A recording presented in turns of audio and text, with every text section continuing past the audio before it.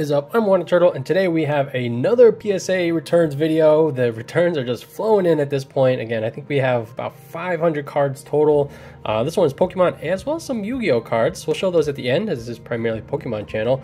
But actually, we're starting with...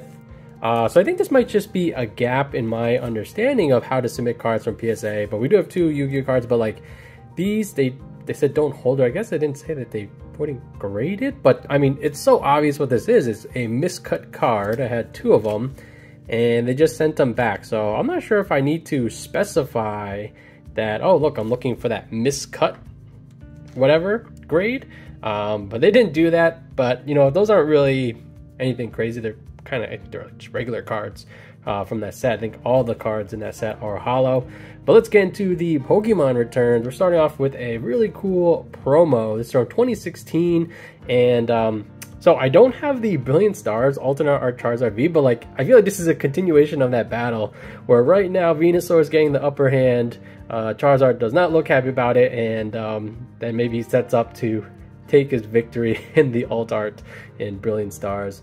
But this one did get a mint 9.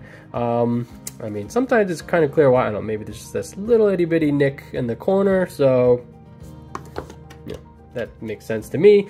I had a bunch of these gold energy cards, which, you know, at first I thought, hey, you know what's the ultimate way to swag out your competitive deck is to use these, but you know what, let me just get them graded. This one got a 9. I mean, center's not perfect, all good there.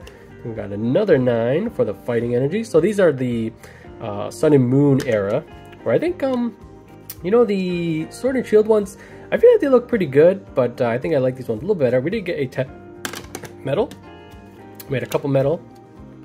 So we got 8, 9, and 10, the entire gambit. All right, next, Dragon Majesty. I always think Dragon's Majesty, but Dragon Majesty, we got the Gem Mint 10 on the Charizard. Pulled a bunch of these. Actually, you should look at the sealed. Like, that was not a good set. But I guess there's just not a lot of sealed out there, so the prices are quite high. And I still don't think that's enough to put a premium on this card. The art isn't bad, but I feel like it's nothing amazing. But it was pretty easy to grade. So we fetched a bunch of 10s there, really nice. Starting to get back some of these character rares, or the character secret rares. No, they didn't call it CHR yet. But this is Cosmic Eclipse. When they first introduced it, I really liked this. You know, this was one of the alt art variety, like kind of alt art for variants of cards, which I really enjoyed this. And I feel like there are some that are doing pretty well. It's not too surprised. I think actually this one's doing pretty well, but unfortunately we did get the mint 9. Maybe just centering. Yeah, centering is not exactly perfect. There's like the little dots on the corners. I think that Mimik's doing okay. I think obviously the Pikachu's doing well. And we have LT Surge with the Magnemite to PSA 10. Next, we got, oh man, this card, it is not expensive. I think everyone should, you know, if you want to, I would say both sealed and, or sealed, raw and graded. The cards are still very cheap, even at 10. I think the price continues to lower. I think because, you know, people like me that sent a bunch in, and now we're starting to get them back, and we got them at that cheap price. So keep an eye out for this card. It just looks so good, so unique, and I'm pretty sure you can pick them up really cheap. I think at the time when I bought them, I think it was like $8 a pop, shipped from Japan. So I bought, I think I bought like 50 of them or something crazy like that. It's just such an amazing card. And not too hard to grade, which means I think the prices should be pretty reasonable. All right, so that is our first stack. Let's go to the next one. Pretty disappointed about this grade. So these Fiesta cards, I think I don't have all of them. I think like the latest one with like the base starters, oh, that one looks so good. But it was quite expensive, so I never got my hands on it. This one is from 2014. Unfortunately, we did just get the 9, but love these cards. Let's see, we got Lucario, Pancham, Mega Gengar, and a Sylveon. I'm not sure if there's any rhyme or reason about which ones are included. I see a tiny little white dot there. Maybe that's all it took. All right, now we got some miscellaneous cards. So never really had a collection of level X stuff, especially graded. So sent those in. and picked up an 8. I'm fine, you know, I'm content with this. I think I probably picked these up on Troll and Toad or just picked up through collection. So, you know, wasn't really expecting 10s. And just to have these in the collection, I'm perfectly content with. Again, and these are like the promo ones. So maybe this is just from like a collection I picked up at one point. Here's a disappointing grade. Charizard Expedition Reverse. Actually, as far as chart arts, this is not my favorite. It's kind of got this weird, corny 3D-ish thing, but Expedition was a really, you know, I think e-readers, about when I got back in the hobby, was so slept on. I'm pretty sure they were really cheap. I'm sure I picked this up at a good price. Not sure why I got the 6. I was kind of doing this light thing to see, I don't know, a 6. I suspect there's like a ding or a slight bend. Couldn't find it. Not that this card is by any means great. I mean, there's plenty of edge wear. Actually, maybe just the edge wear did it for the 6. So, but either way, obviously a little disappointing.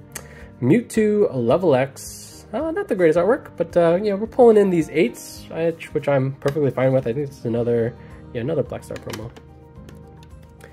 We'll get the other ones from the actual sets eventually. Entei, classic card from the movie. I have no idea how many of these are printed, but there are just so many copies of this card. This was just one I could say I graded myself. I'm pretty sure I could, you know, if I really wanted 10, I wouldn't grade it. I would just find one on eBay or something. Okay, here we got another 6. So this is, I just had some, here's the Latias.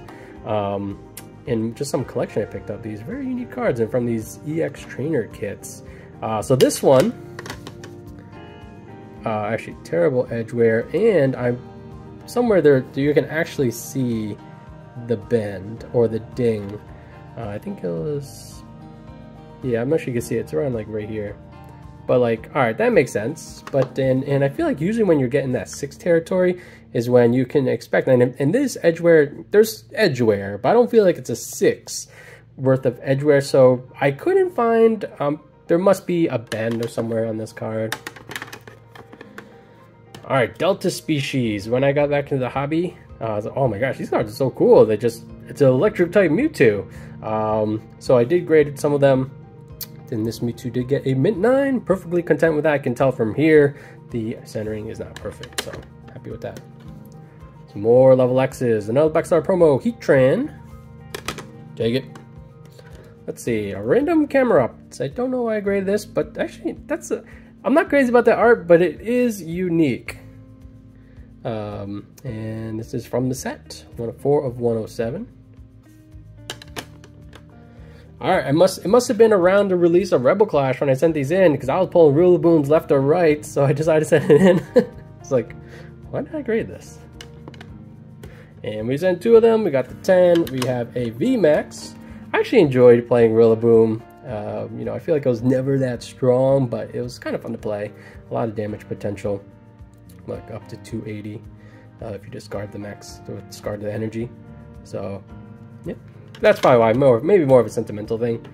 Continue to plug away that Hidden Fates. We got the Lele 10. I'm kind of surprised at how well this card is not doing.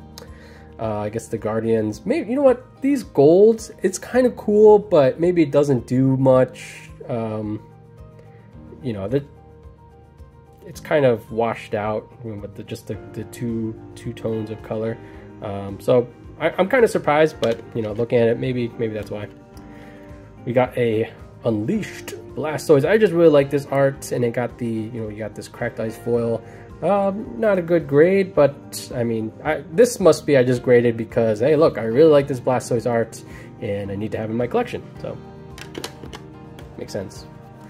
Ooh, a 4 on the Plusle from Trainer Kit 2. What's going on here? Ooh, really beat up on the edge. Maybe it's also bent. All right, this is from. What is this from? Oh, the Tag Team Power Collection boxes. This is the like Umbreon, Darkrai, Espeon, Deoxys thing. And it included some random, I think it was a Glaceon and a Leafeon and a Regigigas or something. Some really random stuff. We did get the 10. And a random Mimic or Morpeko. I feel like maybe, I was like, oh, I feel like I wonder, kind of like Marnie or Morpeko, or it's like, oh, is this supposed to be like the Pikachu, which I don't think it's doing. Morpeko's not that popular, but hey, we grade it. We got a 10. As long as we got a 10, you know, can't complain. We got it at that cheap price of $10 per card. All good. Or there's no wrong card, or I'm sure there's a wrong, like energy or something. Ooh, a little bit of something up there, and that's why we got the 9, but really nice card here. This one, I feel like I go back and forth where I like this copy or the alt arts. As far as alt arts go, it's a Blastoise alt art, but it's not the best alt arts. But I think I have both of these in a 9 at this point. Don't think I got 10. And here's that tag team power collection. Umbreon Darkrai, we only got the 9, and that's disappointing because I feel like usually for these things it's just the centering, and from the front, centering looks pretty good. We do have a significant nick over here. Like this one's pretty significant too. That one you could probably get away with, but then with these two combined, 9 definitely makes sense.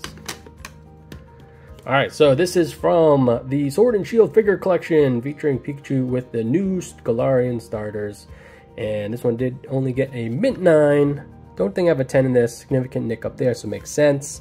I feel like at one point this card was pretty expensive, but I think the price has come down. But this was a very unique promo. I feel like there's a lot of Japanese promos that are kind of like, you know, non-V, non-GX, but still have this nice full art kind of thing. And I thought this was a nice step in a direction for the English cards, but they kind of petered out. Didn't really continue that. Here's the Espeon Deoxys. We did get a Gem Mint 10. Very nice. I feel like I'll probably hold on to these cards for a while. And yeah, they'll go up. So I picked up a couple like random shiny. So these are, I don't know what SH, but maybe this means shiny, but from some of these Diamond and Pearl sets, and like they're just, you know, it's the shiny variety. So we have the Duskull, but this one only got the 4. Oh wait, you know what? I think it's right here. In the right angle, you can see there's just like, maybe it's easier to see on the back. On one of these corners, there's like a clear, I think it's over here. Let's see if we can. But there's a clear indent, so it makes sense. Lugia, Shining Lugia actually doesn't look too much different to me, but this is from Shining Legends. This is the super premium collection box thing. Only got an 8. This Mewtwo was cool from Evolutions, and then they turned this into a promo, which is still like just the number 52 of that set. So definitely this card, actually the card wasn't rare to begin with, but I thought it was a cool art, and now there's, I mean, this is probably worth nothing. All right, for the Blastoise flip-flop, we did get a Gem Mint 10 for the base art. Here's that Leafeon from that Tag Team Power collection. This one only got a mint 9. Which, you know, I would prefer 10, but I don't know, these cards are rare. I think this was like a gym, like, or like if you go to an event in Japan or something, you get these. They just didn't know where to install these, so they just added these promos to this product, I guess. All right, let's see, we got a Maxie's Ball Trick. Just have these random full art supporters from the XY era, and they look pretty good, so I got them graded. Happy with a mint 9, but man, during this time, or early Sun and Moon, you could see the texture on the card. I really like that versus kind of like where we are now with much lighter texturing. A 9 on the right shoes. Here's another XY era. Really see that texture. This one's a mint 9. Fine with that. Another one, Battle Reporter, 9. All right, here we have here's a head scratcher. Why did you grade this on today's version edition? Rocket's Moltres, you know, it's a cool card. This really does look like a fire chicken. But then you look at the back, it's like, you can see it's like stained. I feel like this card is cool. It's a Moltres legendary bird, but like, it's not that cool. Why did you grade this card? It's like, I feel like a 3 is generous. All right, I guess there was a Glaceon as well. Oh wait, I think this one, maybe this is the one I have a 10 in. But then this one got a 6. Not sure why, not that important. Typhlosion, I think last time we had a first edition of this card. Now we got the Unlimited, just says poor of a grade. You can see the edge right up here. Ooh, okay, yep, no argument there. See, this legendary bird, Rocket's variety, is really cool. This guy was deserving to be in that Celebrations Classic Collection sets. Very cool arts. 7 is appropriate. Good old Oak. It's a Gem Mint 10. All right, we got one more stack of Pokemon cards. Then we're gonna get into the Yu-Gi-Oh stuff. All right, so here's that Pikachu. I feel like red and like the Gary, Gary's Tactics, and then the red and blue full art supporter, like kind of like these, I'm not sure if like chibi animation style, where like, all right, we have a Piplup next where like the proportions of the trainer is very different. So I kind of like that. It's just different kind of art. This one we did get the 10, very happy with that. I really like this Dawn Piplup, so a little disappointed on this one, but I can tell from here the centering is not perfect. We got Torkoal Flannery, happy with this. We got a Turtle. Got to get all those graded. Mint 10, Gem Mint 10 for sure. A random Celesteela from Unbroken Bonds. Guess I graded because it looked good. Got the 10. Muckmucks. I do like the Muckmucks. I feel like this card, I love the sound of it, his attacks and stuff like that. I feel like he was never that good. I think he made his way into like a Fringe Mewtwo GX deck, Mew 3 deck. But I was always a fan of this card. The Muckmucks. Alright, this card, I can't remember, I think I may have pulled this myself. It took forever. I opened like a case of Team Up and didn't pull a single Wailord Magikarp. I wish I had the promo. Was this the promo? No, it's not the promo. I think I got the promo too, but then must have traded or something, because I actually wish I kept that. That's a good alt art. Got a random Suicune from Lost Thunder with just a 9. Maybe it's the centering. Ooh, a little bit of corner wear. A random Mimikyu from Lost Thunder. This one got the 10. Very nice. All right, here's another one of those diamond, or this is Platinum Supreme Victors. The Platinum era. Another one of those random shinies. The Yanma. This one got the 8. Happy with that. And last Pokemon card is the Stoutland Charon. And this one only got the 9. Not the biggest loss there. All right, on to some Yu-Gi-Oh card. We're going reverse, all right? No random reason. I just wanted a set of Exodia. He was in the premium. Oh, this is from Return of the Bling. Actually, I must have just picked this one up on Troll and Toad. A little disappointed by the 7. I think I'm content with anything 8 or higher. I feel like, and to be honest, like this is just, I'm just starting to dabble in just some classic Yu-Gi-Oh cards. But I feel like 8 or higher is kind of like what I would prefer. Don't know what happened with this 5. It's probably once I feel like there's some significant edge wear and stuff like that. I feel like Yu-Gi-Oh card, just looking at it raw, it's hard for me to, like, I don't really know what to look for as far as what will ding it grade wise for PSA. And like the corners are very sharp for these cards. So we got the main Exodia piece at a 9. So this is from the Return of the Bling. All right, so the TSOD Dark Dimension, something, I don't remember what the movie was called. But they had some gold cards, and I think this is probably one of the more sought after ones, Mark Dark Magician Girl, but we only got the 9. Yeah, I don't think I got any 10s. But there's so many different versions of Blue Eyes and Dark Magician Girl. We'll just slowly start adding them to the collection. Here's that Dark Magician, the movie pack. Is this like the promo or something? Because it has like the secret rare kind of like version where this is the ultra rare kind of more pattern. Cool Dark Magician though. I gotta get those guide cards. We got a Slifer 9, and this has like its own art. I'm not sure if it's its own, but definitely unique compared to like typical guide cards. Ooh, there's no raw. Why is there no raw? All right, so we do have a small ultimate rare collection, and we got some of them graded.